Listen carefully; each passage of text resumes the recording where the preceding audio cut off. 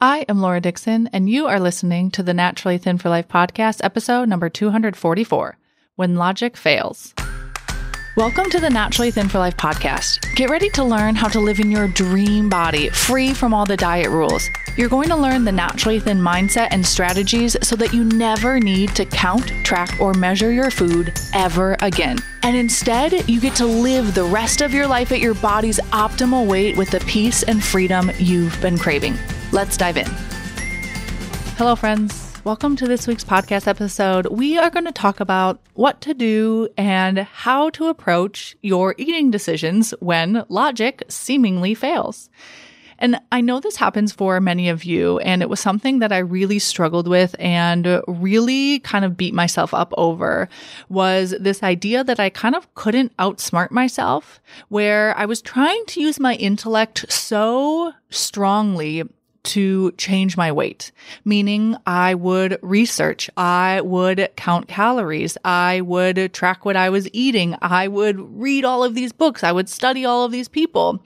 And I knew so much information, like so much information. I even went through a whole certification program so that I could just better understand nutrition and better understand our bodies simply for myself before I ever even started a business.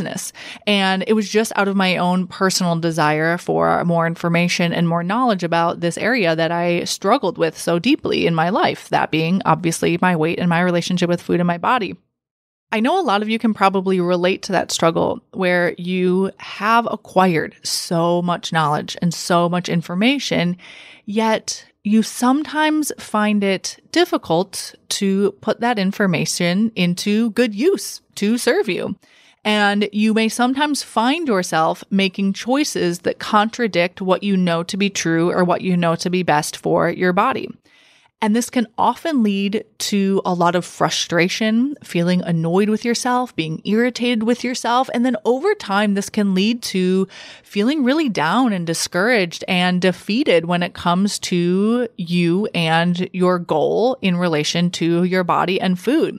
And I used to just tell myself all of the time, I know better than this. I know better than to eat this food that is not going to feel good in my body when I am done. I know that this isn't really what I want for myself, meaning to eat a bunch of snacks in the evening. I would know full well that I'm going to feel gross after I eat this third serving of ice cream, or I would know that I was going to regret that food decision later. I knew intellectually way more than what I was able to get myself to do behaviorally. And so that disconnect for so many of us is one of the most frustrating parts of losing weight. And so that's really what I want to talk about in today's episode. And first, I want to just normalize that that is a very common occurrence that many people have. Many people. I think probably 99% of the women that I've ever coached inside of the Naturally Thin for Life membership have mentioned some version of this at some point, where we know intellectually what to do or what we want to do, yet we are struggling to follow through with that. And a lot of times I think this happens because we overemphasize intellectual knowledge over other skills sometimes. And then a lot of us, because we are very intellectual beings, and I think that is an important part of us being human, is that we have this great intellect. And a lot of us really love to use our intellect. And then we have jobs or careers or hobbies or passions that we have that allow us to utilize this vast intellect that we have. And it also is just fun to learn information. It is fun to learn about topics that you are interested in. And so when we have this great ability, then sometimes when you think about a scale with the two sides of the scale, like a traditional kind of scale with the two sides that balance, a lot of times we overemphasize that intellect and we underemphasize the other skill that is required to allow us to make a behavioral change. And so what I want you to take away from this podcast episode is that nothing has gone wrong. All of that information, all of that knowledge, all of that intellect is extraordinary, but we just need to balance it out with another skill. And this other skill is really the skill of being able to allow and change the emotions in your body. And I'm going to talk about why that is so important. And first of all, it is important to really understand why you overeat. And I'm going to simplify why you overeat because it is actually this simple. And if you notice as I am explaining this, if you notice yourself wanting to think, well, that's not me, I want to encourage you to see how this does happen for you, how it potentially shows up for you, and what really truly causes you to overeat before you attempt to disregard the simplicity that I'm going to share here as to the reason why you overeat, because it really is simpler than you may think. So we all have the desire to eat right before we put food into our mouths, right? The food doesn't just jump into our mouth on its own. And so we all have the desire to eat. And we want this desire to eat. This desire to eat is good. We want to get to an optimal hunger level, and then we want that desire to eat.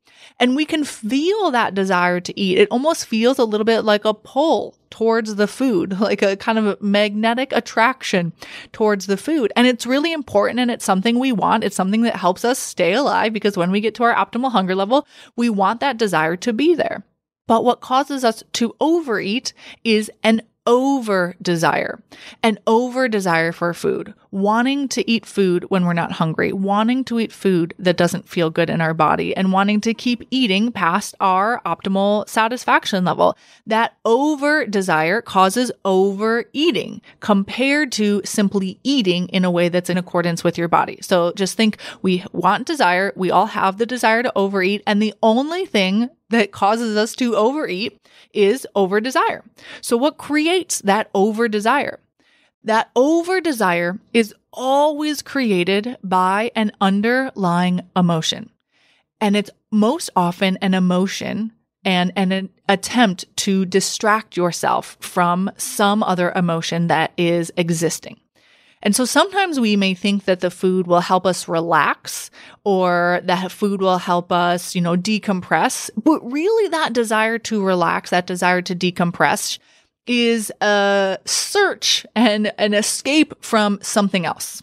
So imagine you are really stressed or overwhelmed, right? Those are two emotions, stressed or overwhelmed. You're really stressed or overwhelmed, thinking about everything you need to get done at work and at home. And then you may find yourself desiring food to escape from that stress, to escape from that overwhelm. And sometimes we say to ourselves, oh, I just want, the food to relax. I just want the food to decompress. But again, it's really that kind of running away from trying to distract ourselves from that stress or that overwhelm. Or maybe you are bored and you're experiencing the emotion of boredom. Maybe you're sitting there on a Sunday afternoon and you were so excited to have a day to yourself, and your husband is out with the kids, and you've gotten everything done you wanted to get done, and you aren't sure what to do with yourself. And so you find yourself feeling bored. And then you find yourself walking to the pantry looking for food when you're not actually hungry. Again, that over desire for the food in that situation is really driven by the underlying emotion of boredom, wanting to distract yourself from that boredom. Or maybe you are feeling really excited. Maybe you have a new job interview and you've just been waiting to get this either promotion where you are, or you've been waiting to work at this other company, and you're so excited about the company and their mission and what you're going to be doing there. And it's in a couple of hours and you're just so excited you can hardly contain yourself. Maybe mixed in with that is a little bit of nervousness.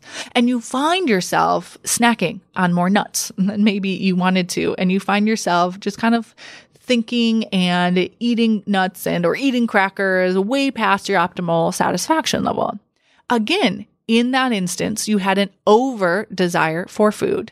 And what you were doing is really using food, and that over desire was a distraction from the underlying emotion of excitement or nervousness. Or maybe your kids are all at home and it's summertime and they're really, really loud and you're sitting down to eat and it just feels a little chaotic. You're experiencing an emotion of chaos in your body. and you're sitting there eating with them and you get up and get a second serving of dinner, even though you weren't really that hungry. But the reason you acted on that over desire in that instance was really because you were trying to escape from and distract yourself from the underlying emotion of chaos. And so whether or not it's very blatant that you are creating over desire in your body that leads you to overeating because of stress at work, or if it's not maybe as blatant, if maybe you are telling yourself you just want to relax or decompress, not realizing that that desire to relax and decompress is really trying to escape a different emotion. Or maybe you tell yourself you just want to extend the pleasure of eating rather than getting the kids ready for bed, or rather than going back to work, or rather than sitting back at your desk and checking email. Even in that moment, when you simply want to extend the pleasure of overeating, that is over desire for food. In that instance, your over desire for food, you have perceived that experience as being more pleasurable, as being greater than what is next. So I want to give you an extreme example here to illustrate my point. Imagine you're sitting there eating and you're thinking about those emails that you have to answer after lunch. And instead of ending your lunch when you're satisfied, you decide to go and get some peanut M&Ms and eat them, even though you're not really hungry, but just really to extend that pleasure for a little bit of time. And I want you to contrast that to this somewhat extreme example. Imagine maybe you are sitting and having lunch at home, and maybe you're working from home. And so you're anticipating again having to go back into your office and answer the emails that you don't really want to answer. And so you decide to extend your eating with food that you know isn't going to leave you feeling super great. But in that moment, instead of going and getting seconds to eat, or instead of going to the pantry where there's chocolate and nuts that you want to snack on and continue to extend that pleasure, imagine your child has been away for a year. Maybe they've been studying abroad for a year and they're supposed to be home in another month or two. And the doorbell rings and you get up before you've gone and you went to go get that extra food. You're just satisfied in your body. Before you went to go eat those nuts or peanut M&Ms, you hear that doorbell ring and you go to the doorbell and there is your daughter. And you haven't seen her for over a year, and oh my gosh, and she's back a month early, and you are just like ecstatic and tears start welling in your eyes and you just are so delighted to see her. And you give her just the biggest hug and you just start talking right away about everything that she has done and all of the adventures she has gone on. In that moment, you are not thinking about the peanut M&Ms in the cabinet. You're just so glad and enamored with your daughter who's in front of you sharing these experiences that she just had. So when you compare and contrast those two examples, I do that to illustrate the point in that over desire in your body is because you are dreading or you have a negative anticipation about what is next when you are satisfied.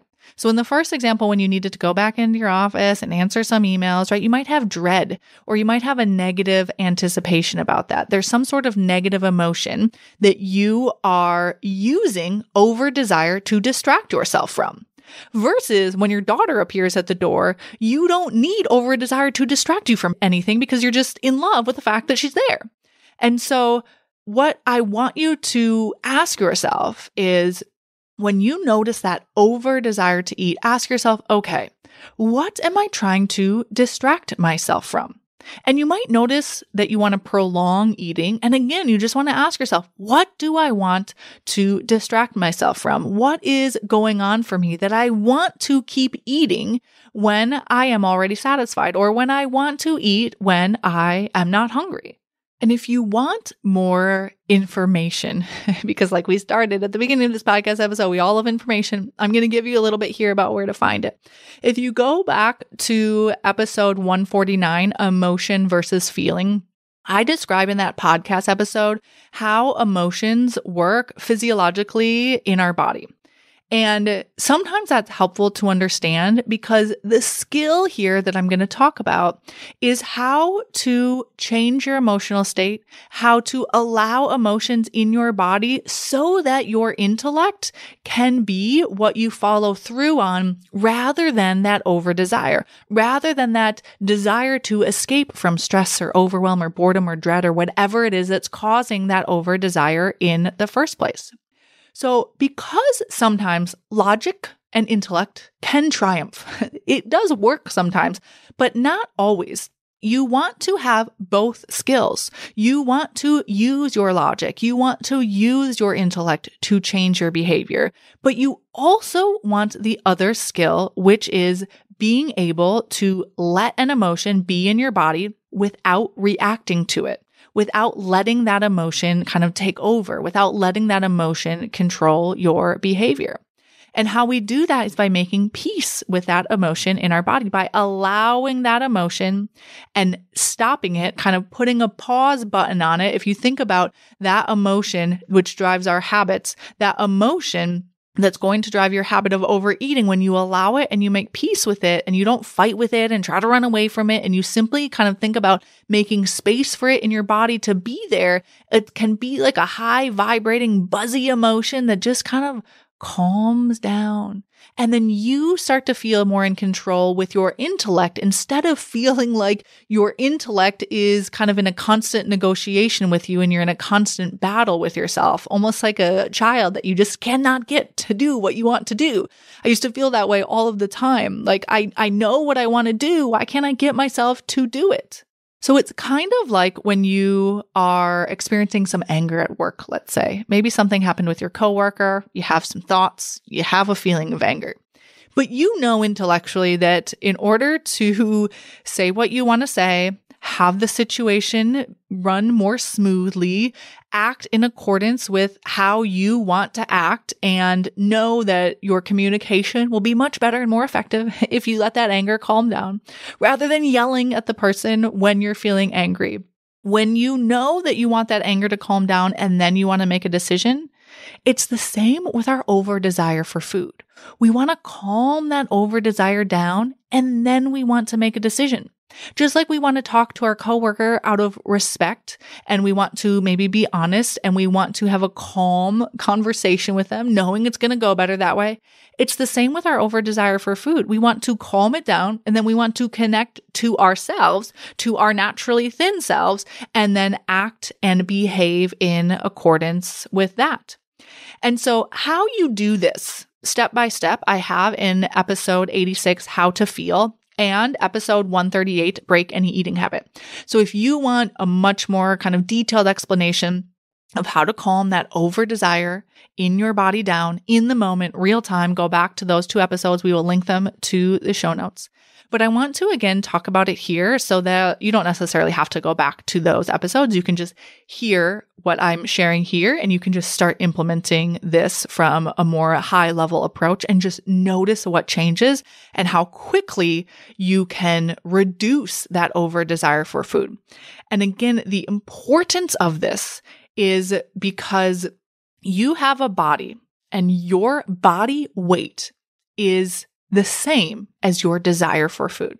And so if you have a body that is overweight, over what you want it to be, not even necessarily overweight by some BMI chart, but overweight when you compare it to your ideal weight, what you know would feel most energizing and light and strong and all the ways you want to feel. When your body is over your ideal weight, that means you have over desire. And when you have this skill of calming down your over desire so that it stops creating automatic overeating. When you do that, then what happens is you actually reduce your over desire. So imagine like a thermometer kind of chart where, it's kind of gone up to whatever your body weight is. And that's your desire and your body weight. They're at the same number. Let's say they're at 195 pounds and you want them to be 145 pounds. Then you need to reduce your over desire down to a amount that matches a body weight of 145 pounds. And when you do that, then you have a desire for food that is matching and that is equal to your ideal body weight. And when you do that with this one skill alone, you will have the freedom and the peace because you won't need to battle any over desire anymore. So anytime you feel that over desire to eat, you can apply the skill of allowing an emotion to either the over desire itself or the underlying emotion that you are trying to escape from, whether that be stress or overwhelm or boredom or excitement or nervousness, any of the examples I gave you or any experience that you maybe have. For me, a lot of times it was anxiety. I was experiencing anxiety, and because I was experiencing anxiety and I didn't know how to allow that emotion and kind of release its grip and its hold on me, that fueled over desire for food. And then I would eat in a way that was just not in accordance with what I knew. It was not in accordance with my intellect. And it was the skill of allowing that over desire, allowing that anxiety, being able to calm both of those emotions down that allowed my over desire to back down off that like thermometer chart and get to my ideal body weight. And so that my desire for food matched my ideal body weight. And that is what I want for all of you as well. So when you are experiencing over desire and or any other underlying emotion, here's what you're going to do. You're going to recognize that you are feeling an emotion. And I find it very helpful to name the emotion.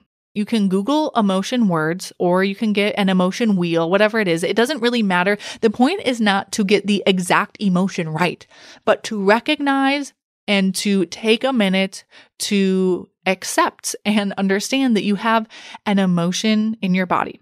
You might notice that you have that over desire to eat. Then maybe start there and ask yourself why. And then you might ask yourself, okay, if I'm experiencing over desire to eat, I know I'm not hungry. Why am I wanting to eat right now? What am I trying to distract myself from? And if I was trying to distract myself from something, what emotion is that I'm trying to distract myself from? And then maybe you name that emotion.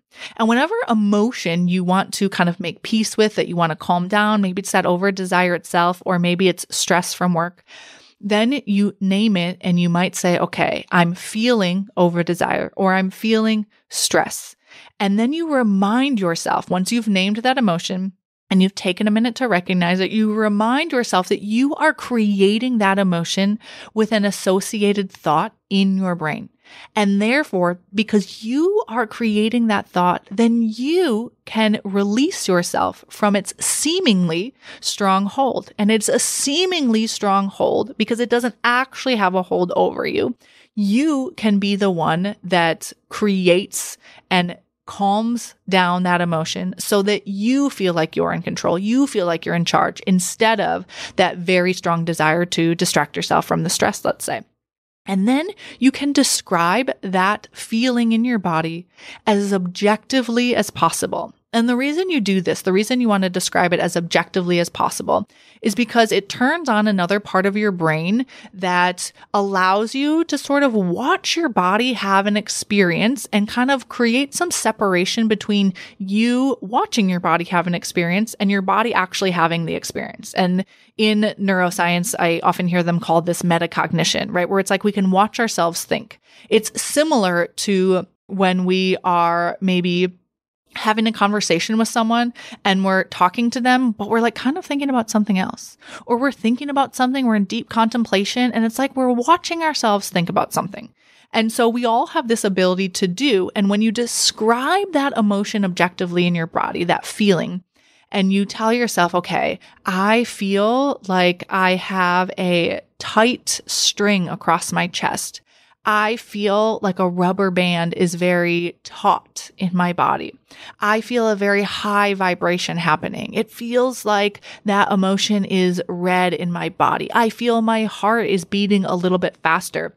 I feel the palms of my hands are a little bit more moist than they were before. Or maybe I feel a swirling sensation in my chest area that resembles a little bit of a dust storm or whatever it is. That actually maybe isn't the best because you want to describe it as objectively as possible. So you might say a swirling sensation in my stomach that kind of feels a little bit like a tunnel, let's say.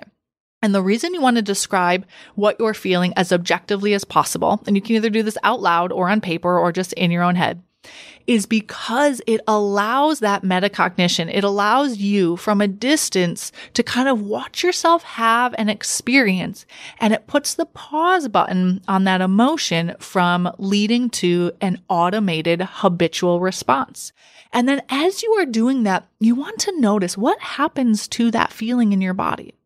More often than not, you will experience a sense of decompression. You will experience a sense of calm. You will experience a sense of control. It doesn't necessarily mean that feeling goes away, but you feel more in control. You feel more in charge. You stop feeling like that over desire, that kind of that rope that sometimes feels like it just like lifts you off the couch and takes you over to the pantry to eat some food. It stops feeling like that is part of your experience, and you really feel in charge and you really feel in control.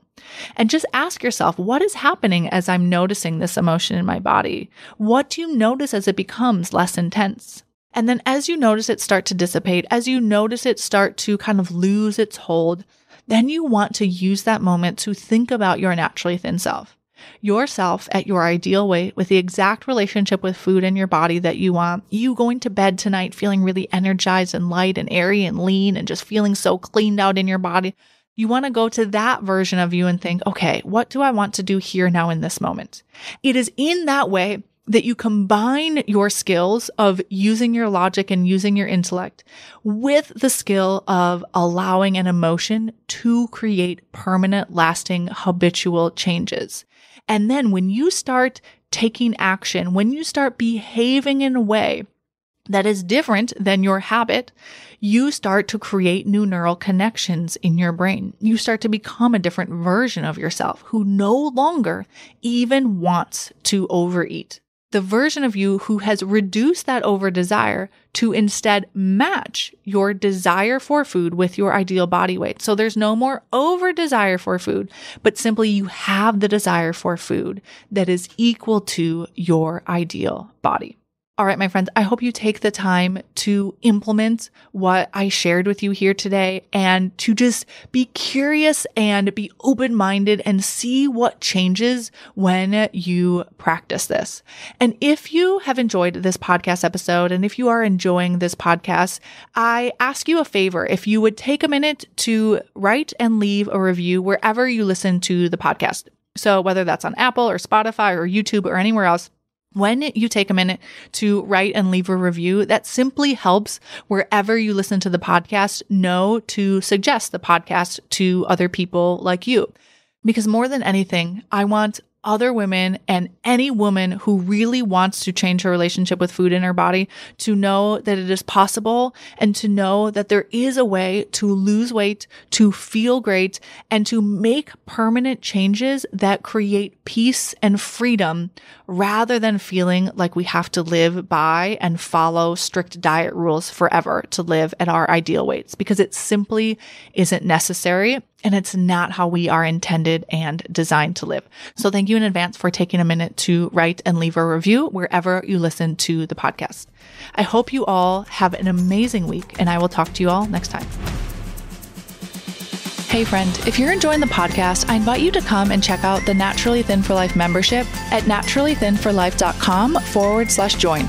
Where you'll learn the full Naturally Thin method broken down into simple and doable steps so that you lose the weight you want peacefully and rapidly and keep it off with ease for the rest of your life. The Naturally Thin for Life membership provides you with the tools to not only lose the weight you want, but customize your mindset and your habits to your unique body and life. As part of the membership, you also get an implementation workbook to ensure your inevitable success. Head over to naturallythinforlife.com/join to get an inside look and tour of the Naturally Thin for Life membership. Hear from countless women who've utilized the tools and the extraordinary successes they've been able to achieve. I hope you join us over there at naturallythinforlife.com/join.